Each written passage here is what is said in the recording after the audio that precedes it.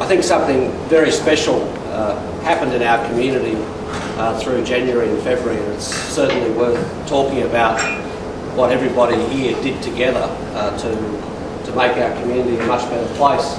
I know we've got some of our great voluntary organisations here today, and they of course have been out there volunteering and doing great work in our community for a long period of time. And that's one of the things that we celebrate at our Lily Australia Day awards ceremony every year, what our local volunteers do in our community. The thing that I found so uplifting in January and through February was the way in which we discovered something about our community, and that was that there were a lot more volunteers out there who were willing to come forward. Because I know, talking to a number of people around here and people who've worked in our voluntary organisations for a long time, there's been this sort of nagging, worrying feeling in those organisations about where the next generation of volunteers was really going to come from.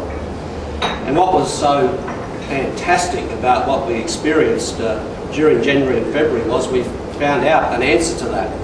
That in fact new generations of volunteers were actually out there and willing to come forward and work with traditional organisations, but also to work in different ways to volunteer their time to help fellow Australians in distress. In my job, I go around the world a lot. I end up in many different locations, whether it's a G20 finance ministers meeting or whether it's a leaders meeting or whatever. And what Australia actually did during the floods in Queensland and then in response to Cyclone Yasi in far north Queensland wasn't just noticed here, it was noticed worldwide. The way in which Australians simply came out to help each other. The demonstration of our community spirit was there on show, not just to ourselves, but also to the world. And it was something that was noticed as I went to meetings and people spoke about what had occurred in Australia. You could tell that they thought there was something very special about our country and our community spirit. And for those in the room who've done it tough in terms of getting volunteers in the past, I think everyone in those organisations felt that as well. They felt that something new or something different had happened.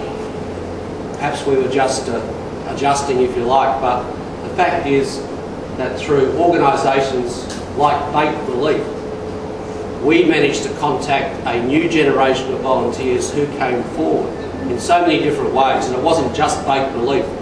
I had been away when the floods hit in Brisbane, and I returned back, and I came back one morning and I went out to Zilmere, and I discovered out at Zilmere at the council depot, I walked around a corner and there was something like 300 people filling sandbags, and it hadn't even flooded in Zilmere. And I walked along the line and I was asking people, well, you know, how did you hear about this? How did you get here? Social media was the answer. So one of the things that we learned was that there are different ways to communicate with people, that they're really there, the willingness to be involved, the willingness to help is there, but perhaps there's different ways in which we tap into that. Perhaps we have to go about it in a slightly different way. But we can actually touch individuals, we can talk to them in different ways, and they will volunteer in different ways. Which is one of the reasons we're here today, because Danielle over there, Prismani, put together Bake Relief. And I was just talking to a couple of the volunteers in Bake Relief, and they said, well, we couldn't go out and do anything like, you know, shift furniture out of houses, row boats, dig holes, or whatever you want to do, those physical things. We were frustrated about how we couldn't really contribute until Bake Relief came along. So Bake Relief, a new activity, provided, and the use of social media provided the way to generate a whole lot of other volunteers who came out. And I thought it was something that was really special.